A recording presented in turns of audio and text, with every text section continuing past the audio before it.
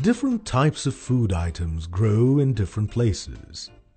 So people in different areas eat what is easily available in their region.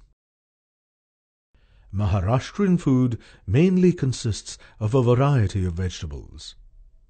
In many dishes, they use peanuts and coconut.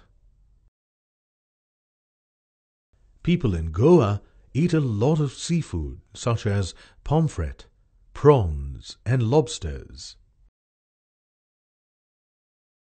In Gujarat, food is usually given a sweet flavor using jaggery or sugar.